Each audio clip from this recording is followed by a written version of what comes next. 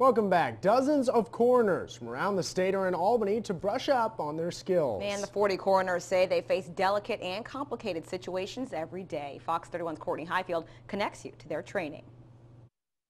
Once a year, every coroner in the state of Georgia is required to participate in 24 hours of training.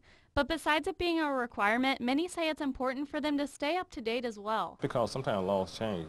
A lot of, I say, different kind of diseases and infections is out there, and you want to keep them abreast of what they're dealing with. This training is also for coroners that are new to the profession. One of the most important things the Georgia Coroners Association is teaching is how to act and react in every situation. Well, you have to be patient. You can't rush through something, a case or whatever, and you got to treat everybody the same. Because to race, agenda, whatever, you got to treat everyone the same and give them the time and the patience and dig into what happened to their loved one. And you have to be their family, and you have to take care of their loved one, and they depend on you. And if you can't do this job from the heart, you can't do the job. Some of the coroners that have been in the field for a while offered some advice to the new guys. We operate, Georgia Coroners in the state operates off of what we call Title 45.